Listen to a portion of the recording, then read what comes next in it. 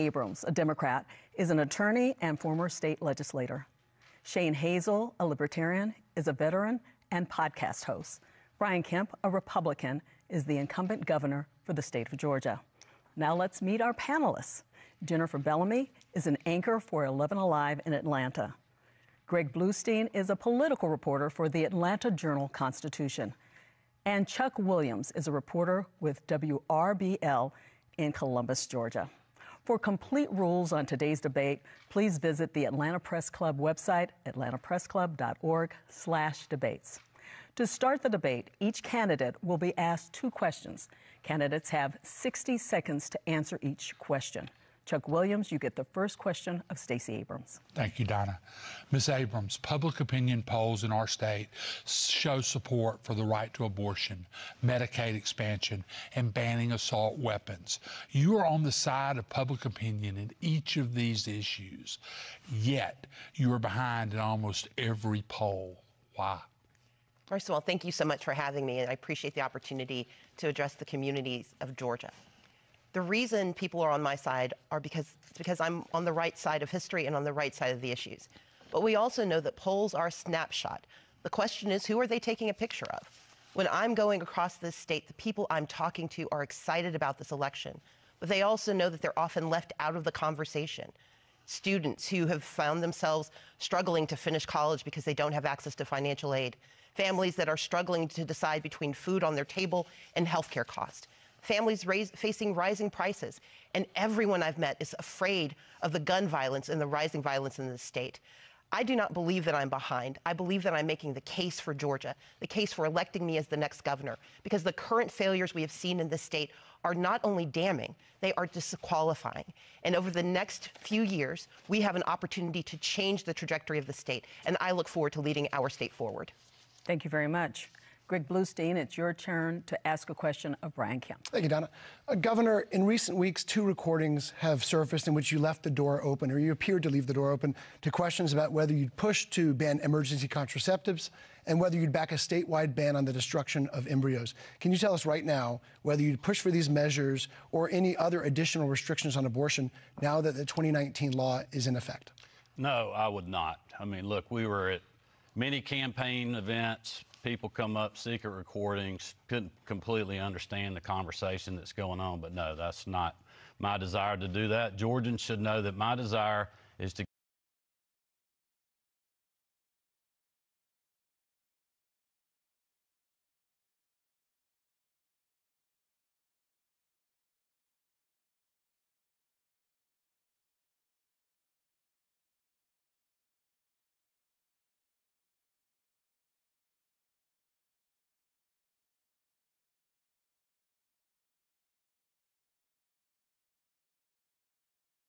been on, and it's what it will continue to be on. Thank you very much. Jennifer Bellamy, your question for Shane Hazel. Mr. Hazel, Georgia seems to be struggling right now in dealing with how to legally take on the issue of cannabis in the state. What do you think needs to be done here? How should Georgia address the issues surrounding marijuana? I guess a perfect question for a libertarian. We believe that cannabis is a plant that grows from earth naturally, and the hubris that the federal government has shown in making a Schedule I drug while also holding patents on it is one of those things where we find it somewhat laughable. And it is. It is a right of people. It is medicine. It is something that we can add to our industry here in Georgia and really displace a lot of what comes in from outside of Georgia. This is a huge win for Georgia. We have a great agricultural sector. We can grow 2 bumper crops of cannabis every year. The idea that it is still illegal and that Brian Kemp has talked about this and tweeted about it as it is a good thing when we make cannabis bust and cannabis bust only is a real sign that the government in Georgia is using it for the prison industrial complex, for the law enforcement complex to go after communities that would like to see freedom in this area. So it's a right. That's how we see it as libertarians. Right. Thank you very much. You have a rebuttal? Yeah, I would just like to make sure people at home know that I have been doing exactly what I told them I would do when I was campaigning for governor, and now that I am your governor. We have been going after street gangs and drug cartels. So the things that we're tweeting out there is when our great men and women in law enforcement are making drug busts, not from recreational users It's a plant. and other things. But that's what my focus is on. All right. Thank you very much, gentlemen. Greg, please ask a question of Stacey Abrams. Yeah, Ms. Abrams, in 2018, you didn't concede defeat to Governor Kemp, and you talked to systemic problems with the state's election system. This election, do you commit to accept the outcome of the vote, regardless of what it shows? And do you stand by your use of words like rigged 4 years ago to describe the state's election system? In 2018, I began my speech on November 16th acknowledging that Governor Kemp had won the election. I then proceeded to lay out in grave detail the challenges faced by voters under his leadership as Secretary of State, including the 10+2 who were arrested in Quitman, Georgia, because they had the temerity to use absentee ballots. I told the story of students who were denied access to the right to vote, even though they had duly registered. 80,000 complaints had come in by that day, and it took 4 years of federal investigation in a lawsuit that was the longest-running voting rights lawsuit in the state's in recent history that proved us right. Now, we didn't win every single claim, but we forced massive changes to the election laws. And unfortunately, Brian Kemp and Brad Raffensperger have decided to restore their greatest hits. Just today, a homeless woman was denied the right to vote in Forsyth County because she did not receive a provisional ballot because she had been challenged. As governor, I intend to stand up for the right to vote. I will always acknowledge the outcome of elections, but I will never deny access to every voter, because that is the responsibility of every American to defend the right to vote. Thank you. Brian Kemp, rebuttal, 30 seconds. Well, I would just say that Ms. Abrams is going to do a lot of attacking of my record tonight because she doesn't want to talk about her own record. In 2018, in the governor's race, we had the largest African-American turnout in the country. She said that Senate Bill 202, our Recent Elections Integrity Act, what we passed 2 years ago, would be suppressive in Jim Crow 2.0. Just this past May in our primaries, we again had record turnout in the Republican primary and the Democratic primary. In Georgia, it's easy to vote and hard to cheat. And I'd like to add just a second here, as the Libertarian. 30 seconds for you. Although you will push for people to have access to going to the polls and voting, you're not pushing ballot access. This is a huge oppression for people like the third parties, the people that want to get their people on the ballot. We have, I think, 20% Democrats, 20% Republicans in the state of Georgia. That leaves 60% of people in Georgia unrepresented by ballot access laws that both of them support. 30 seconds, Ms. Abrams. Actually, to correct Mr. Hazel, I co-sponsored legislation to expand ballot access because I agree with you that third parties should have better access to the right to vote in the state of Georgia. I co-sponsored it with one of our independents in the state legislature. But let's be clear about ballot access and voter access. Brian Kemp was the Secretary of State, and he has assiduously denied access to the right to vote. We know that the right to vote is the only way that we can make the changes we need in the state, the only way we can make the changes we need in this country, whether it's access to the right to an abortion, the ability to take care of our families. We need a governor who believes in access to the right to vote and not in voter suppression, which is the hallmark of Brian Kemp's leadership. Thank you very much. We're going to move on. With all due respect, I was called out. I would like to just the record reflect, as my time as Secretary of State, I'm the person that created the online voter registration system in this state, where any Georgian can vote, register to vote 24 hours a day, 7 days a week.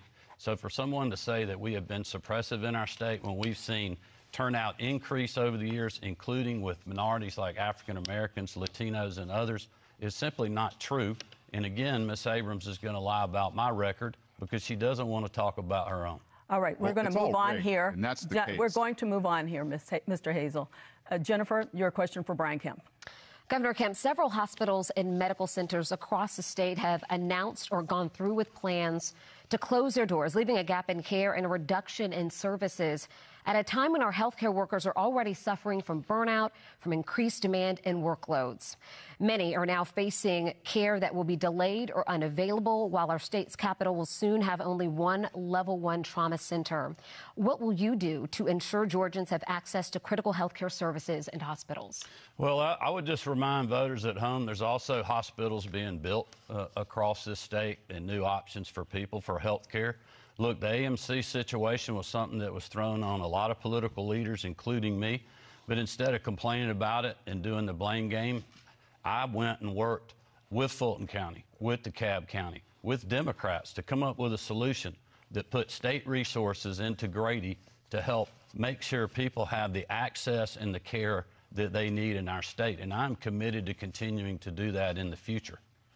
All right. Shane, I'm sorry. Chuck, you get the final question to Shane Hazel. Thank you. Mr. Hazel, you ran for Congress in 2018. That was just 4 years ago. You ran as a Republican. You got less than 30% of the vote in the Republican primary. What happened between then and now that made you a libertarian? Oh, I actually came back to my roots as a libertarian. We believe in freedom. We saw what the Republican Party was. We saw what the Democratic Party was. They are force and coercion. No matter what they talk about, it's force and coercion.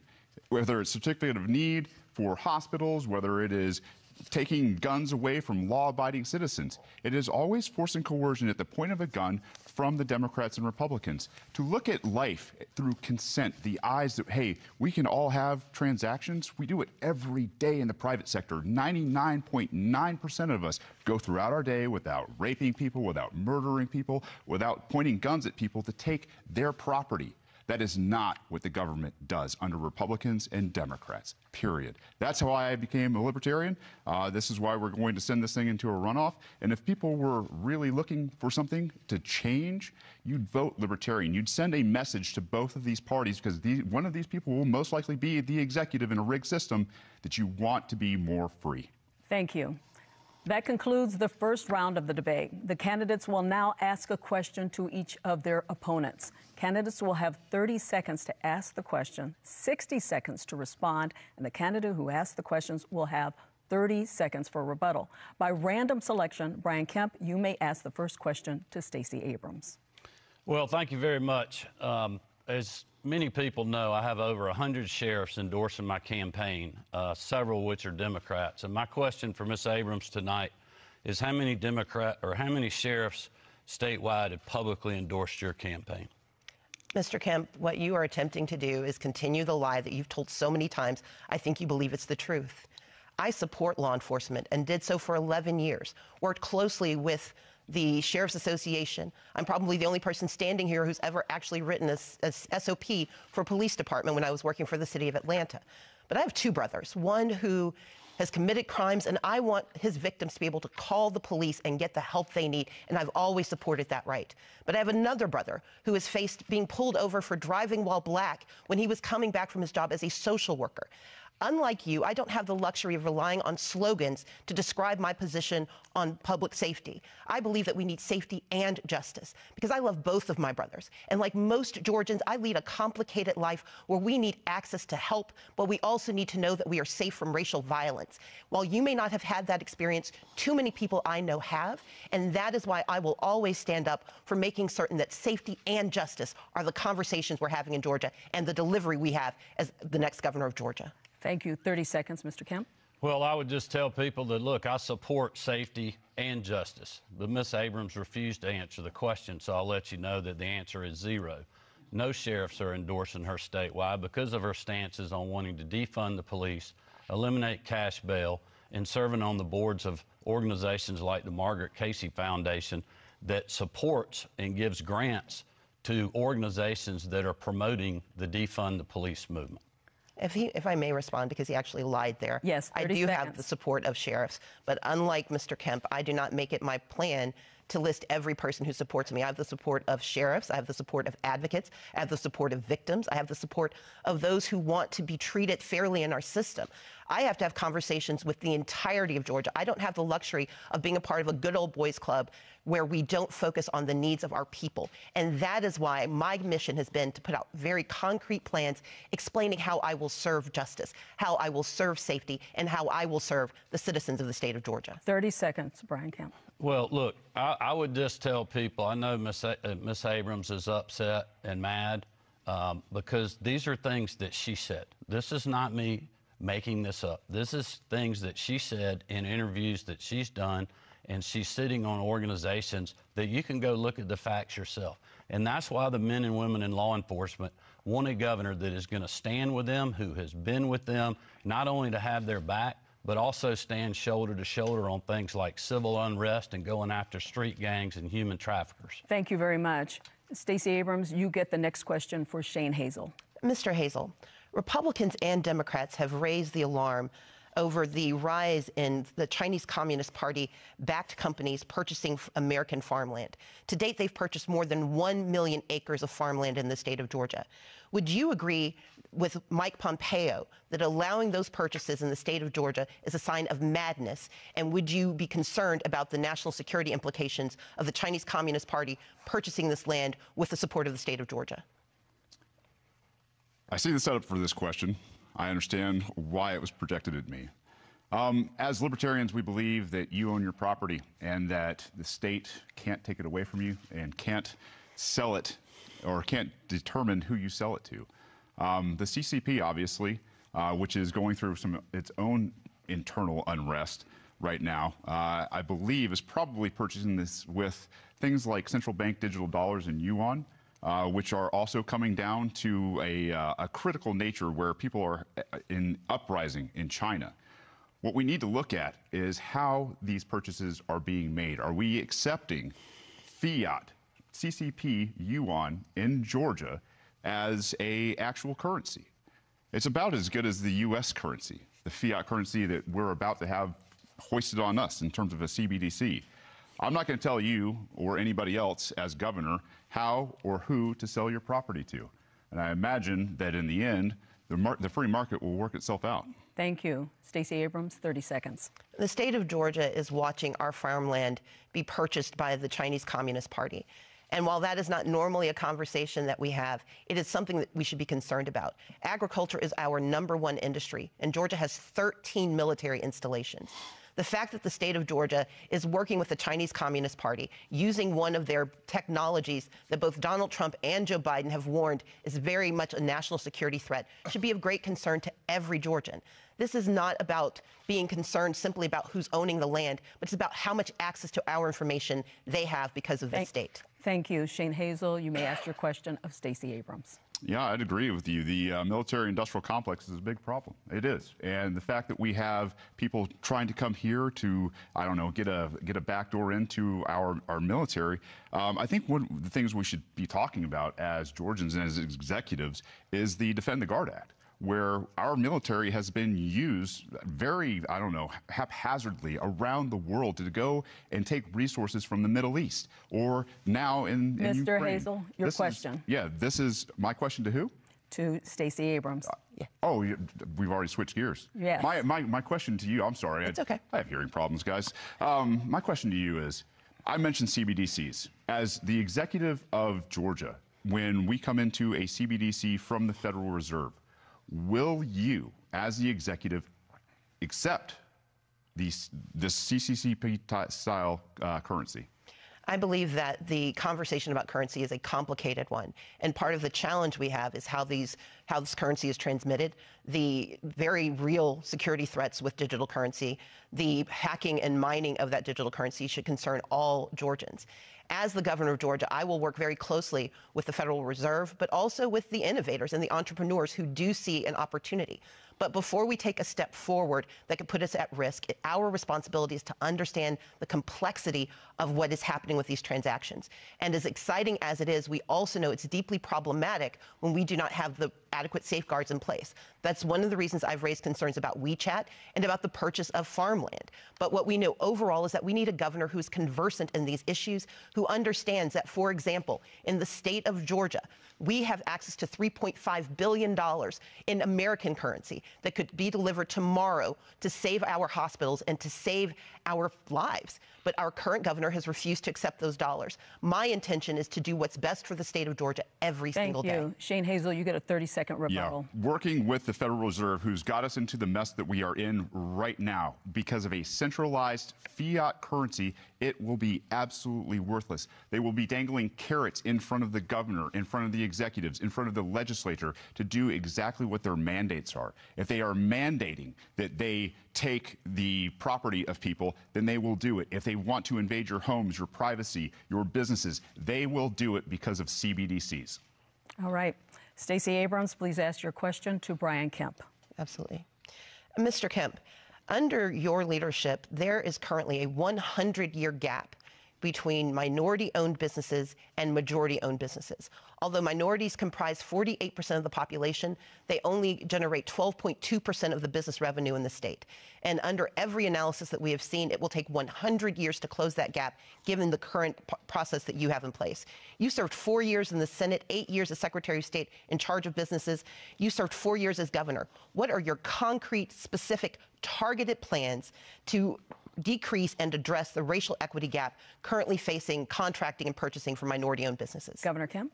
Well, I would remind Georgians that the first part of my plan was keeping our state open for business and allowing all business people and working Georgians to work when Stacey Abrams was criticizing me for doing that. Also pushing to get our kids back in the classroom when, again, Stacey Abrams was criticizing me for doing that. A lot of Georgians, including African Americans and other minorities, cannot go to work if their kids are not in the classroom. We had the lowest unemployment rate in the country for African Americans. We also were named we're in the top 10 of the states for black entrepreneurship in the state of Georgia. So our economy is incredible, and we will continue to work with all of those entrepreneurs in the days ahead and working class Georgians, because we are the ones that have been fighting for you when Miss Abrams was not.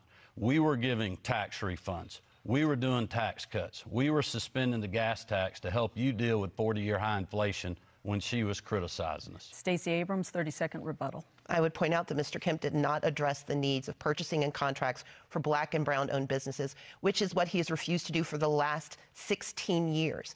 We know that $10.9 billion has been delivered to the state of Georgia through 2 recent acts at the congressional level. And Brian Kemp does not have a plan for making certain that people of color have access to those contracts, access to purchasing. It was only in July of this year that he finally acknowledged that there might be a problem. He has said that we need to study it. I would tell him, just cheat off of my paper. I know the answer. We need a governor who actually believes in equity, racial equity, economic equity in the state of Georgia, and I will deliver. Thank you. Shane Hazel, please ask your question to Brian Kemp. Brian, in 2020, on April 2nd, you locked down Georgia, threatening peaceful people with force and coercion. You called people in Georgia non-essential, and it killed millions of jobs. You bent the knee to big pharma and pushed a vaccine that was untested on people, and it has killed people. They have lost their loved ones. You've allowed bureaucracy to invade our businesses, and then you had the audacity to brag about record tax revenue. You want to say sorry to anybody? So is that a question, or? That is a question. Do you want to say sorry to anybody? Well, look, I'll be glad to talk about my record, because obviously Mr. Hazel is gravely mistaken. If you look at the executive orders that I signed, we said every business in Georgia was essential. There was a few that we asked to help us stop the spread, flatten the curve, build PPE supplies and hospital bed capacities, because unlike him, I was getting the calls from hospitals saying, hey, we are out of surgical gowns. We're out of masks. We need ventilators. And we were literally working 24/7 to supply those items while also keeping our economy open in this state. And as you know, I was the first state to open the small parts that we asked to close, and our recovery's been as good as any state in the country. We have had 2 record years of economic development because of our business environment, working with the General Assembly to make sure that we're putting Georgians first and Georgia businesses and Georgia workers first, and that's what I'm committed to continuing to do. 30 seconds, Mr. Hazel. You should have put Georgia freedom first, period. You didn't have the power to lock down businesses, and you signed the executive order on April 2nd. It was clear as day. I sat there and watched you do it, and I was like, there is no coming back from this. The idea that the default was to lock down Georgia instead of trusting Georgians with their freedom to adapt in a time of very changing circumstances, I think is a tyrant move, and I think the left and right are fascist and communist socialists, whereas we're talking about real liberty, trusting Georgians with those decisions. Thank you, Mr. Hazel. Brian Kemp, you have the final question in this round for Shane Hazel.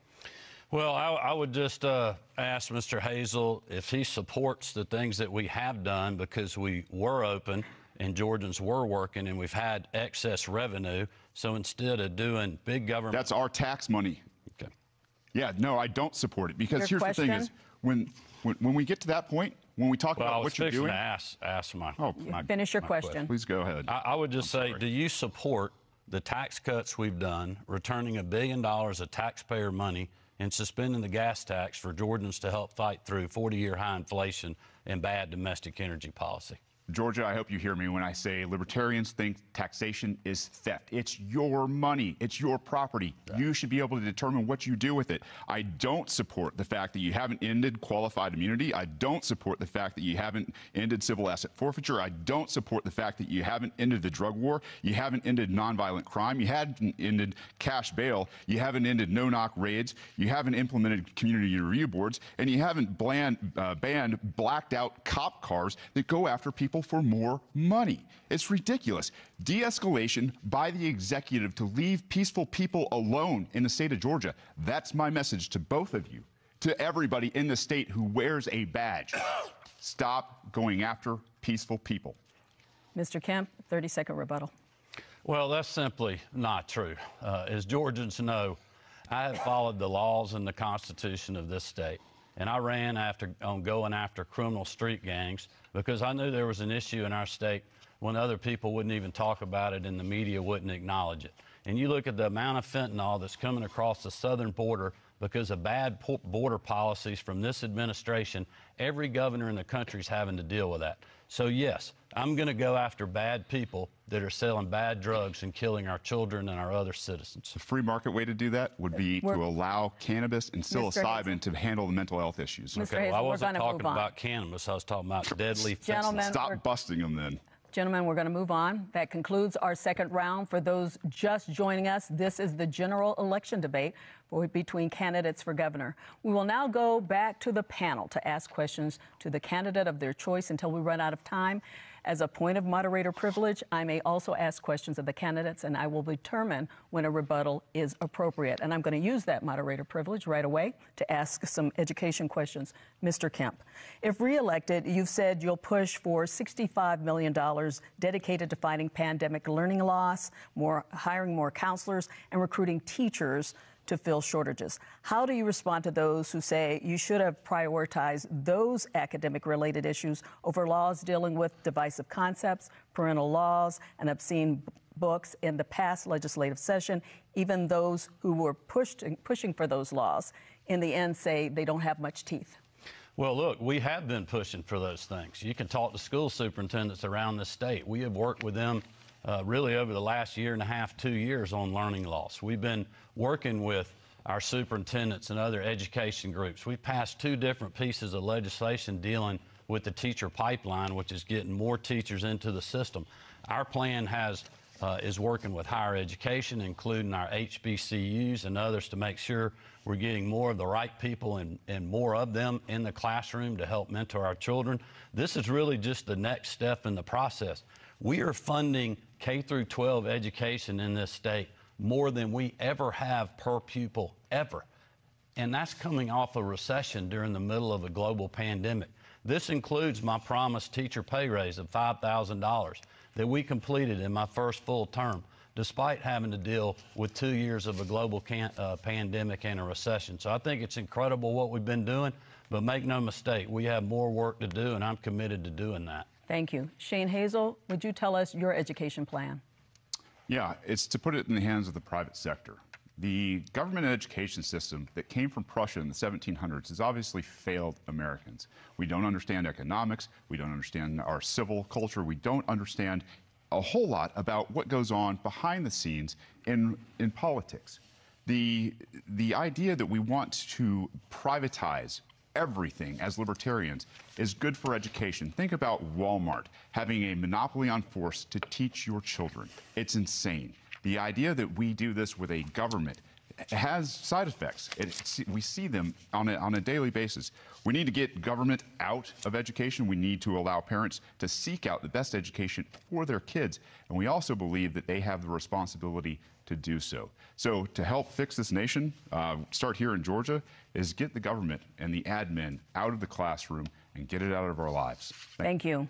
Ms. Abrams, in education, you propose a boost in teachers' pay, more state-paid preschool slots for lower-income children and their families, and more. If you win the governor's race, you'll likely have Republican majorities in both chambers. Given what we know about partisan divisions, how will you get your education proposals passed and funded?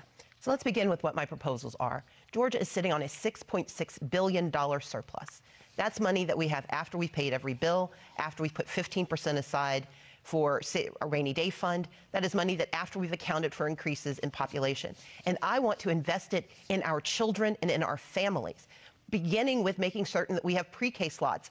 We have 4-year-olds on a waiting list. I've never met a 4-year-old who waits to turn 5. But we can solve that problem with the money we have right now. We can also give an $11,000 pay raise to our teachers instead of a $5,000 pay raise on layaway.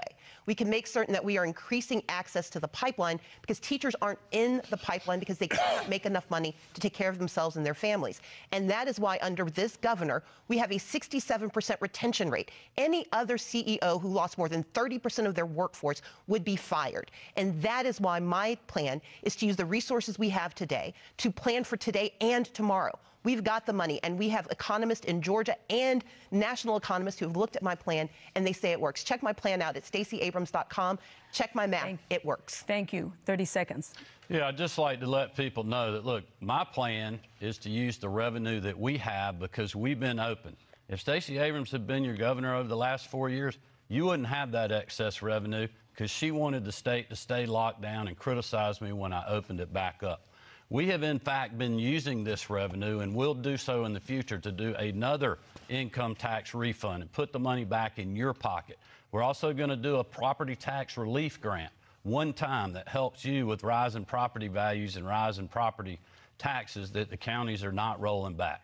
Thank you very much. If I may respond, because 30 seconds. This is going to go back and forth between the Democrats and the Republicans. If they keep attacking each other, I'm going to say we've got to move on. Ms. Abrams, 30 seconds. For Mr. Hazel, we've got to move on. We're not going to be excluded from this. I'm not excluding you, but he did refer to her, so we are going to have her speak first. You're going to take money and property from people that don't even attend your schools because they don't agree with them. We want to move on. Ms. Abrams? I want to point out 3 things that were inaccurate. One, I urged caution because any leader should privilege the lives of those they serve. 38,000 people died in Georgia. We have one county where 1 in every 100 Hancock County residents perished under this governor. And so, yes, I urged caution. But I also urged good math. We have the money in our accounts to do what is right. Money not delivered by Brian Kemp, money delivered by federal Democrats, and money that is delivered by hardworking Georgians who have generated the surplus, and they deserve investments in their lives. And the income taxes that we keep hearing about, 50,000 people are getting $500 million. The rest of us are going to see $193. Thank you. That is not a good return on investment. Shane Hazel,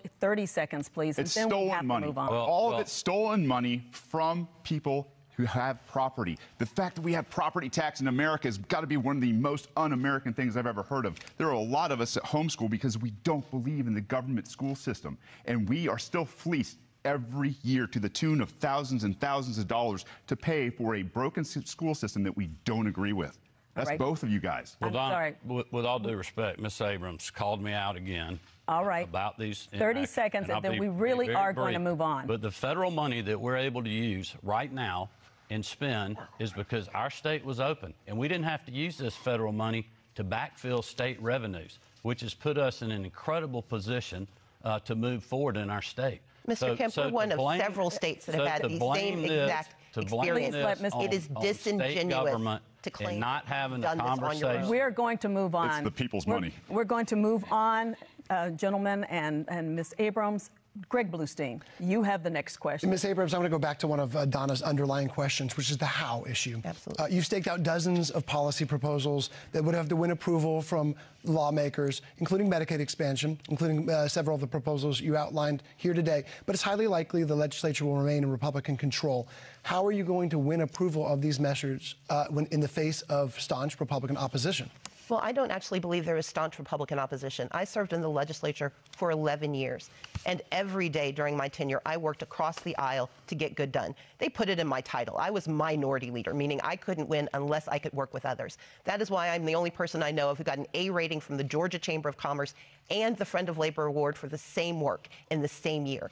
The work that I do is working with people to find out how we get solutions. Medicaid expansion is a perfect example. We have 19 hospitals at risk of closure, joining the 6 hospitals that have closed under this governor. We are sending a Brinks truck of $3.5 billion of our money to Kentucky, to Louisiana, to Ohio, because this governor will not accept the money. And the resources that we need in our state will come to our state when we have leaders willing to work across the aisle to bring our money home. But it's more important than that. It's about how do we take care of our families? How do we make certain that we're addressing high housing prices? How do we tackle the issue of gun violence? How do we support our freedoms and protect our people? And we need a governor who can do the math, but also do the morality of making sure we take care of every single Georgian. Thank you, Ms. Abrams. Governor Kemp, you have 30 seconds. Well, I would just say that one way we deal with gun violence is to take the bad people that are doing the shootings and lock them up and not in cash bail like Ms. Abrams wants to do. But listen, she's also said that the silver bullet on health care is Medicaid expansion, adding 650,000 people. Well, there's been 600,000 people added to the Medicaid rolls since I've become governor. And the problem is it's a broken government program that she wants the government decide your health care that will also kick 200,000 private citizens off their private sector health care. Thank you. If I may respond. 30-second rebuttal. Just talk about this. He called just her for a name. second. Ms. Abrams, you have a 30-second rebuttal. This is ridiculous. Number one, Medicaid expansion will allow 500,000 Georgians who are working people to get access to health care. That is a good thing in a state where we have people dying every day from cancer, from issues with health, issues with diabetes, issues with heart disease. But number two, the 600,000 people that he references who are on Medicaid, they are put there because of the public health emergency. And when that ends, they will lose health care, which will add more people who are on the streets unable to get health care. Under this governor, we've lost 6 hospitals. We have ambulance wait times that are excessive, and our people need relief, and they need their money back. I would like to weigh in. We want to give our panelists a chance to ask more questions. So, Chuck Williams, it is your turn to ask a question, Mr. It's insane. Governor, the Democrats have controlled the U.S. Senate for 2 years because Georgia shifted from 2 Republicans to 2 Democrats in January of 2021. One of those seats was held by Kelly Loeffler, a person you appointed to that post. She then lost to Senator Warnock. Do you wish you had made a different choice when you selected Kelly Loeffler? Well, no, not at all.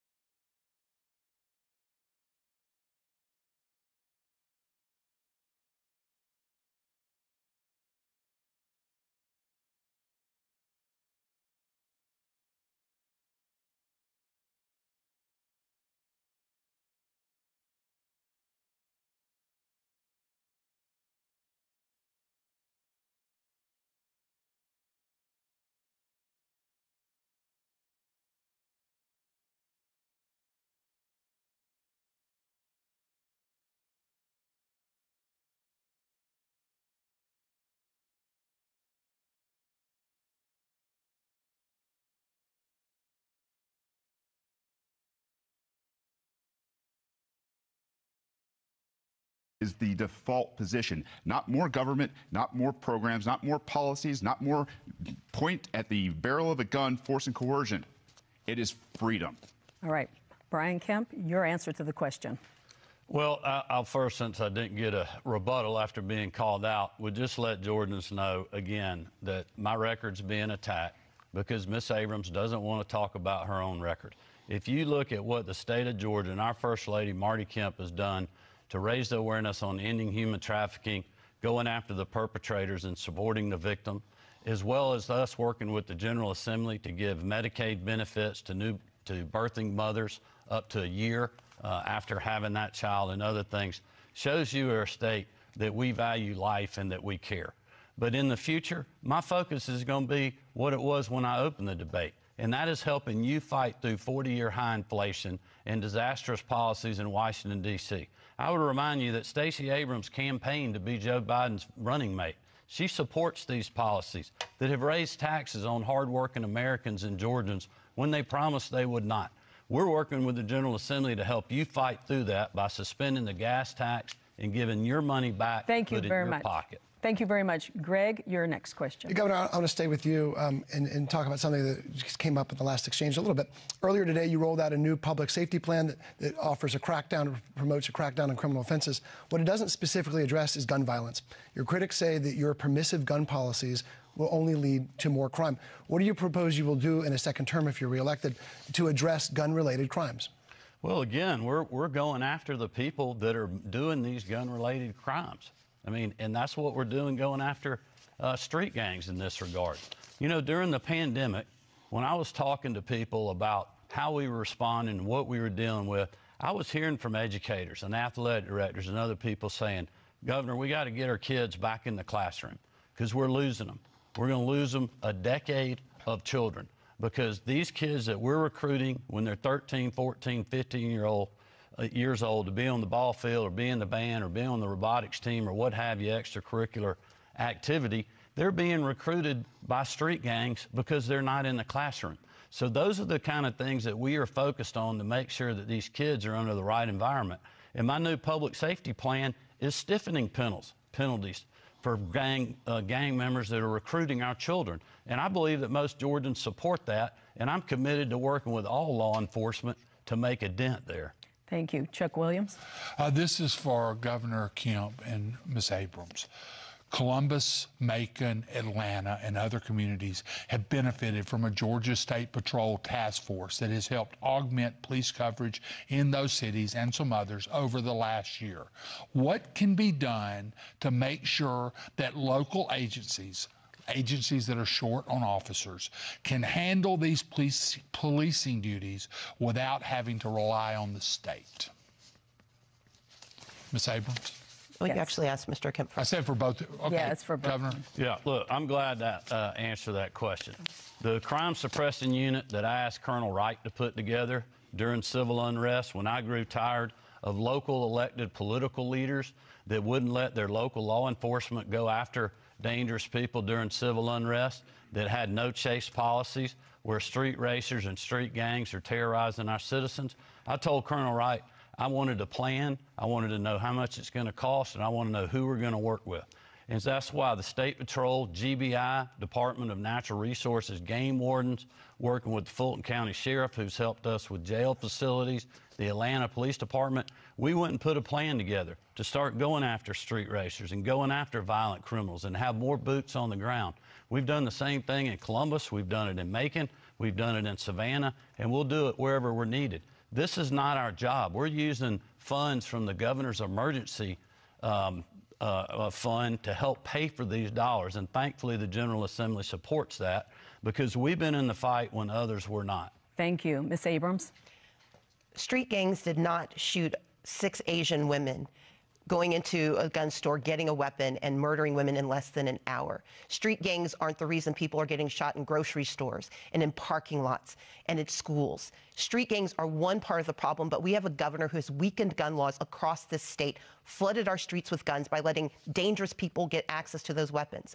Georgia does not have a waiting period. We do not have universal background checks. And one of the few permits that we had that was helping keep us safe stopped 5,000 people who should not have had weapons from getting them, got weakened by this governor with his criminal carry law. As the next governor, my intention would be to actually give the people who do 90% of law enforcement the support they need. We know that they have asked for at least $136 million so they can recruit and retain officers. I am the only candidate who's put in place a plan for at least $25 million in grants, not loans, to go to these local law enforcement officers so they can recruit and retain officers so that their officers aren't working 2 or 3 jobs simply to make ends meet. Thank you. Before your rebuttal, Governor Kemp, Shane Hazel, you may respond to this question. You keep going back to guns, Stacey, and I think it's going to be your undoing here in Georgia. Georgia, we're going to have less and less gun laws, whether it's under Republicans or Libertarians. Libertarians don't believe in any gun laws. We believe that you know how to best protect you and your property. And the biggest mass murderer in history is government. It's not private citizens. Most private citizens, like I said before, go throughout their day without doing any harm to anybody. However, the people in the government with all of the guns still go after people with a badge when they shouldn't have to. In Holly Springs, Georgia, I introduced the Helios Initiative, where we got rid of civil asset forfeiture.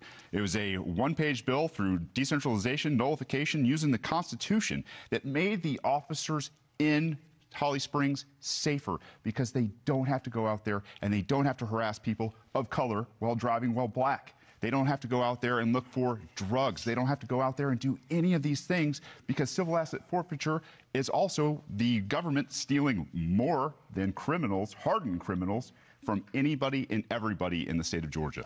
Thank you. Governor Kemp, 30 seconds. Well, thank you. I would just let people at home know the largest, fastest growing segment of the population that's buying handguns and firearms is African Americans and females.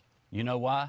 Because the criminals are the only ones that do have the guns. You have local governments that are holding up concealed weapon permits that are keeping law-abiding citizens from being able to simply use their Second Amendment right to protect themselves and their property and their families. I will certainly support that. Thank you. Mr. Hazel, may I respond? Yes, 30 seconds. Let's be clear. I believe that we can protect the Second Amendment and protect second graders at the exact same time.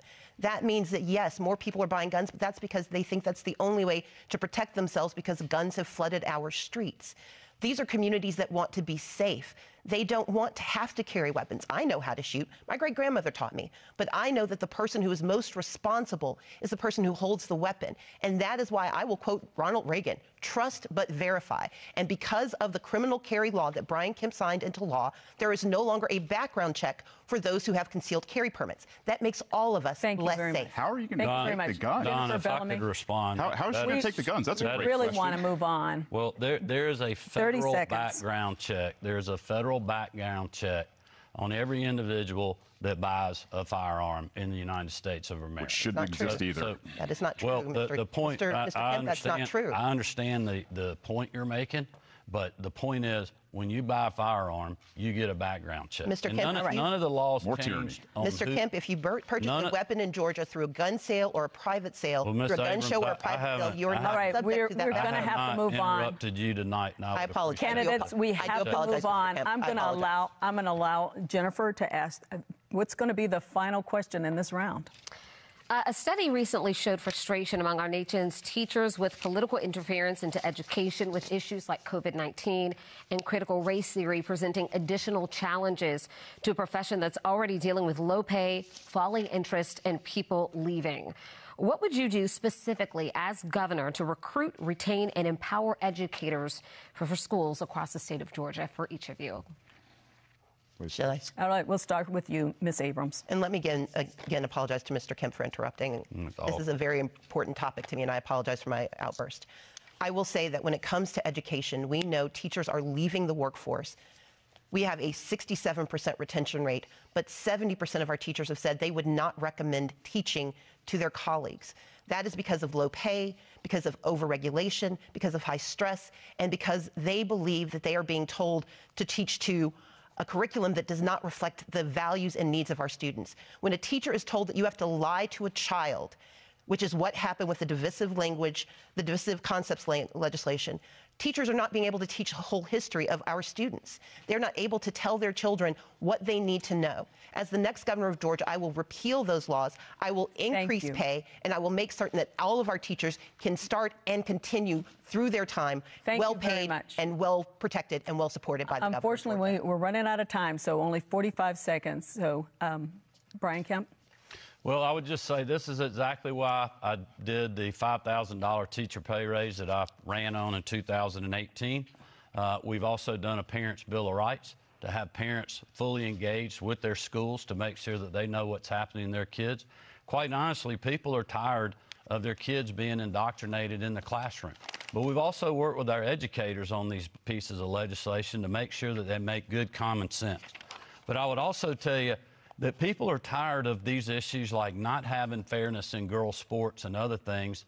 And quite honestly, it's woken a lot of people up. So we got to continue to have good conversations like we've done with our teacher pipeline legislation, like we're doing with helping 9,000 parapros get fully certified to be in the classroom. Thank you very much. Shane Hazel, you get 45 seconds. Your question raises a lot of interesting points. A lot of these teachers, like my own wife, has left the profession of teaching to homeschool, to go to private school, to do something outside of this narrative where admin from the federal government and the state government is forcing them to teach things they don't want to teach to test. They can't stand the administration who makes six figures. It is bloated. It has absolutely gotten out of control.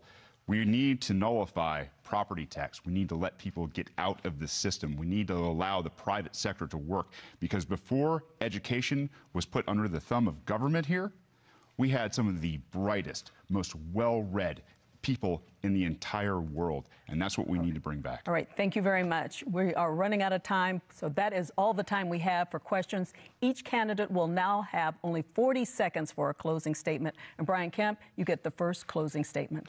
Well, first of all, let me thank the Atlanta Press Club for having us. When I ran for governor in 2018, I promised to put hard-working Georgians first ahead of the status quo and the politically correct. I said shortly after being sworn in, I would work hard as your governor every single day for all Georgians, whether you voted for me or not. I'm so optimistic about the future of our state, the lowest unemployment rate in the history of the state, the most people working, and economic opportunity in all parts of our state, no matter your zip code or neighborhood. Stacey Abrams said Georgia's the worst state in the country to live. Well, Marty, the girls and I disagree. We think Georgia's the greatest state in the country to live, work, and raise our children, and that's why I'm asking for your vote and support to keep it that way. Thank you, and God bless. Thank you. Stacey Abrams, 40 seconds. I, too, want to thank everyone tonight for your support. And I want to point out that Brian Kemp did make promises. He promised to keep us safe, but crime has gone up. He promised to protect us, and yet he's attacked our freedoms. He has promised to take care of our families, and yet the rising prices in Georgia are rising because he refuses to expand Medicaid, because he refuses to tackle the affordable housing crisis that we have, and he's sitting on $400 million of our money that he will not spend to keep us under roofs and in our homes. As the next governor, I want us to have more money in our pockets, more protections in our lives, more freedoms in our days, and more opportunity in our communities. I see all of Georgia, and as the next governor, it would be my intention to serve all of Georgia. I encourage you to go to my website, StaceyAbrams.com, and please make a plan to vote, and know that I'm asking you for your vote tonight. Thank you. Shane Hazel, you get the final 40-second closing statement. Georgia, you are essential. We are in changing times. Technology, money, politics are all changing incredibly fast. As humans, our superpower is our ability to adapt to a changing world. This power to adapt, our passion and genius, is unleashed when it is free. Free from tax, free from government and their lockdowns, free from government mandates, and free from force and coercion. You know best how to adapt and run your life, and that is your right to do so. It is time peaceful people were free to take on the challenges we face. Our message to the government is simple. It's time to leave peaceful people alone If you believe the government is so damn essential, We have to go. I'm stop sorry. robbing us at the Thank point you. of a gun and compete with That us. concludes our debate. We'd like to remind voters that Election Day is Tuesday, November 8th, and early voting has already begun. Our thanks to the candidates and to our panel of journalists. We'd also like to thank the Atlanta Press Club for arranging today's debate. For more information about the debates they will host this election season, visit atlantapressclub.org/debates. I'm Donna Lowry. Thanks for joining us for the Atlanta Press Club debates.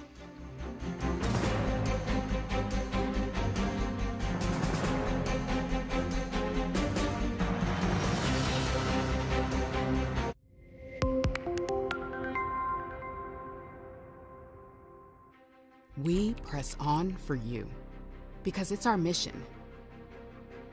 Dedicated to investigation because the facts matter. Fueled with determination because it's our calling. Driven by passion because you deserve to know what's really going on. Your support matters. Thank you. Georgia Public Broadcasting is proud to partner with the Atlanta Press Club to present its annual political debate series. Visit gpb.org for a complete broadcast and live stream schedule.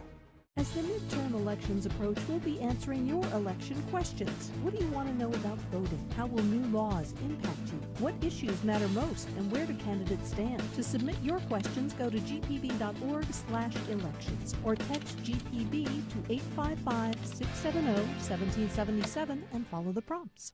The hot summer days are coming to an end, and we're looking forward to fall.